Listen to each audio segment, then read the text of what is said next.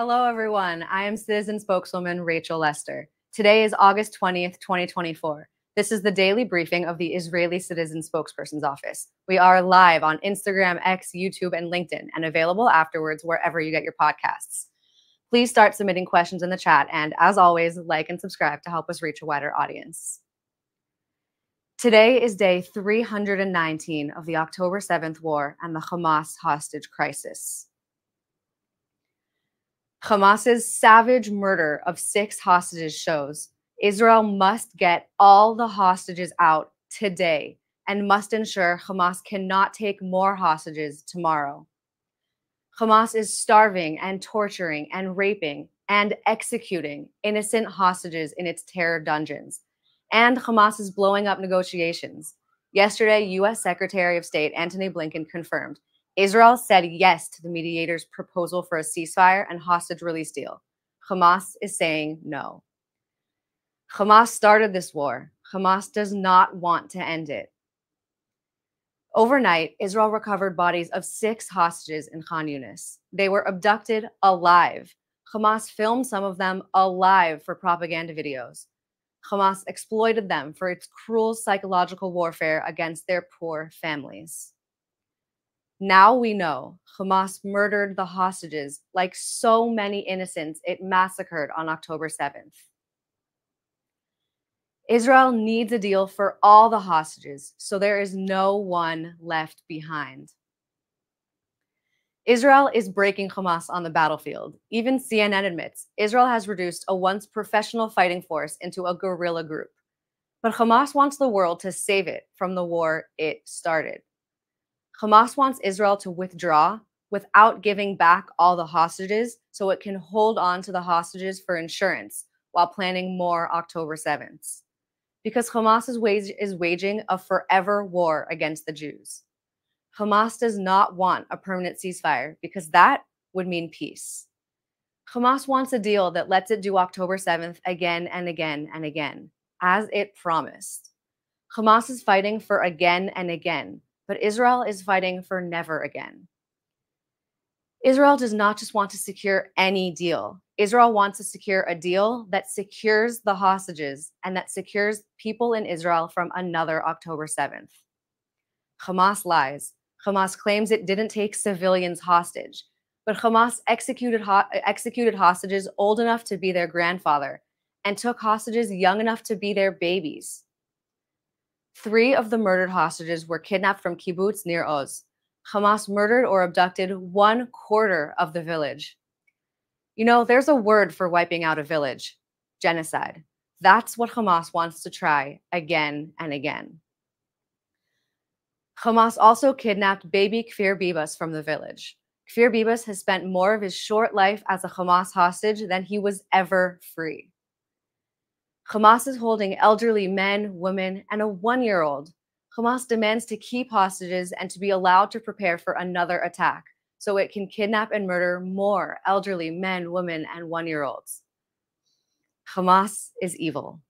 The whole world needs to understand.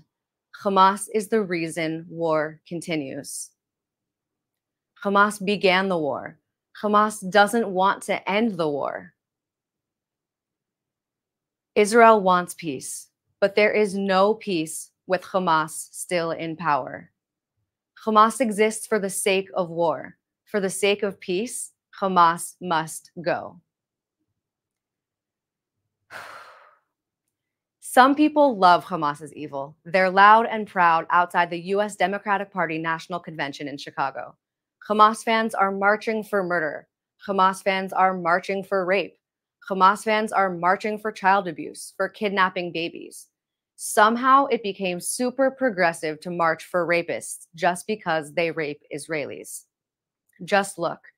The upside-down red triangle is how Hamas marks out its target. When those pop up in America, that's not criticism of Israel. That's a death threat against all Americans. They're chanting, "We don't want 2 states, we want 48. Calls to destroy Israel means wipe out the Jews. Murder, rape, genocide. Those are the points that the people outside the DNC march for.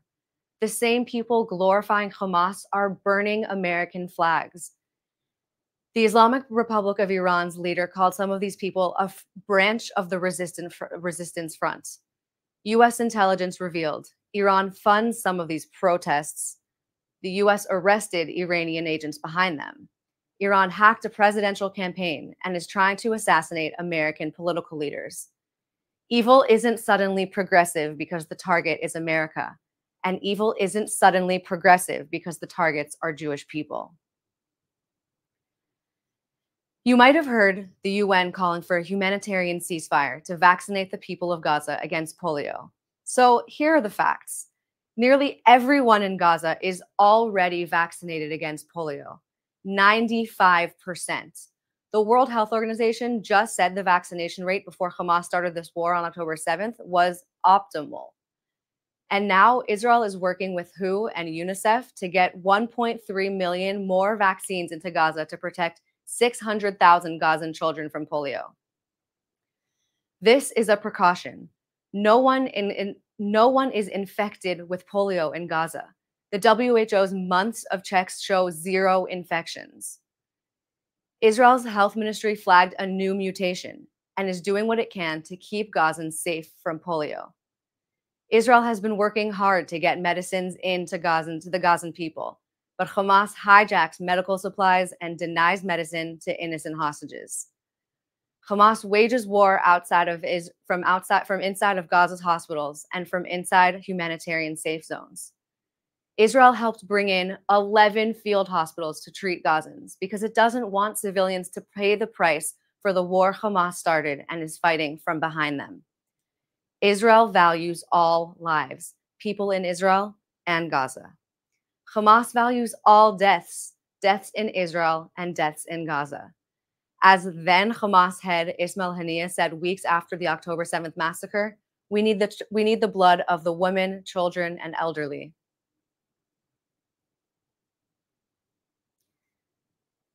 Let's take some questions from our audience watching live on social media. Our first question today comes from Ed Barr on YouTube, who asks, how are the hostage families holding up? The news of Munda's death and the liberation of 5 dead hostages must be a horrifying, bittersweet moment. The hostage families are incredibly resilient. I know that I personally could not imagine going through what they are going through. I'm sure that every single day for them is hell, and they're continuing to protest, to ask for an end for this war, to ask for Israel to continue pressuring Hamas to accept the ceasefire negotiations, and Israel is continuing doing everything they can to release the hostages and bring them back to their families. Our next question today comes from Daniel on X, who asks, why is Hezbollah continuing to fire into Israel?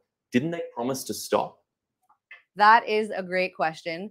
Hezbollah promised to stop, and when I say promise, I put that in air quotes because Hezbollah's promises don't mean anything. Hezbollah promised to stop if there was a ceasefire with Hamas. It's Hamas that is saying no to the ceasefire. So it's really Hamas's fault that Hezbollah is still firing rockets into Israel. Just today, Hamas fired 75 more rockets into Israel. That comes a few days after Hamas fired 55 rockets into Israel. And we are just repeating ourselves to the point that it's almost getting boring, or it would if it weren't rockets flying into Israel, lighting Israel on fire, and keeping 60,000 people away from their homes now for 10 months. Hezbollah has launched over 7,500 rockets at Israel since the war started, and they are going to continue firing rockets until they are forced to stop, because they are a terror army and they do not listen to reason or to nice negotiations. Our next question comes from Marjorie on Instagram, who asks, why is Israel responsible for helping anyone in Gaza anymore? That's definitely a good question. I think Israel is responsible only in the sense that Israel values life and cannot stand on the sidelines while people are at risk more than they have to. It is absolutely, unquestionably, Hamas's responsibility as the government of Gaza to vaccinate their people, to prevent them from civilians from being harmed in the war, et cetera, et cetera. But Hamas not only do they not care, they actively want their civilians to die in order to make Israel look bad. So Israel's doing what it has to do, as it always has and always will, which is take matters into their own hands and do their best to distribute vaccines to the people of Gaza and make sure that they are safe from polio, which, as I said earlier, they already are. There's a new mutation and Israel is on it, and Israel cares about the people of Gaza more than Hamas does. Our next question comes from Laudida on Instagram, who asks, what is the situation with the remaining hostages? Do we have any proof of life? Well, I wish I had a good answer for you. Because Hamas is a disgusting death cult that releases psychological warfare at any given moment, we do not know what the status of the remaining hostages are. We don't have any evidence to show that there are more murdered hostages at the moment, and I really hope that it stays that way. We also don't have any information about their health because Hamas has not allowed the Red Cross to visit the hostages. So at the moment, I don't have a good answer for you. Legend 001 on YouTube asks, just to be clear, I support Israel, but how will this conflict ever end unless there are two states living side by side?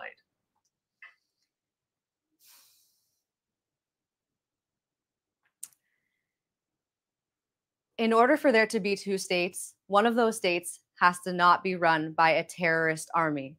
That's the only answer I can give. In order for there to be peace, Hamas needs to go. There need to be new elections, and there needs to be a government of Gaza that is not interested in wiping Israel off the map. There could have been two states many times during the history of the last 76 years. It has been Hamas and the Palestinian leadership that has said no every single time. So many people in Israel and around the world do want two states. Many people in Israel and around the world don't want two states and want to continue living in Israel under one government. Whether you want one thing or the other, the reality on the ground is that in order for any peace prospect to move forward, Hamas has to go. Our next question comes from Vegan Loris on Instagram, who asks, please can we know how we can get our truth out to Western media sources, which only seem to report anti-Israel propaganda? Yes, that's a great question. And I am getting more frustrated every single day when I see news on my news feed that is specifically intentionally biased in favor of the Palestinian side and against Israel. I say my personal guidelines are spend 5 minutes a day commenting on social media posts from the Washington Post and the New York Times and just fact check their basic lies. I don't think that it's worth responding to the people who are anti-Israel in the comments, but just go in and leave a comment saying, maybe you forgot to mention XYZ, and give a heart on those messages, on the comments from people who are writing messages in support of Israel, so that we can amplify our unifying voice and show the world that not just because that they are the loudest voice doesn't mean that they are the correct voice. I would also say that there needs to be a campaign that's starting soon to email the New York Times, the Washington Post, the CNN, every major news outlet that is propagating actual lies or leaving out incredibly important context. Just the information about all of Gaza already, 95% of Gaza already being vaccinated against polio, that was not in any of the news stories. I didn't know that until today. And it is intentional because the people who are running these news organizations have, I can't even think of a word bigger than biases. They have an agenda to make Israel look bad and to make Gazans look like the perpetual victim. So I would say that there needs to start being an email campaign calling out the direct writers of these articles, the direct broadcasters that are spreading misinformation every time. Tweet at them, tweet at the organizations that are giving them a voice, send them emails, be active. And again, of course, post on your own social media and spread the truth as far and wide as you can on a daily basis. That's all we have time for today. Thank you so much for tuning in. Please join us again tomorrow at 3 p.m. Israel time, 8 a.m. Eastern time. And until then, stay safe. Thanks for watching. Drop a comment below. Don't forget to like, share, and hit subscribe to stay updated with our latest content. Until next time, stay informed and inspired. This is Dejobnik signing off.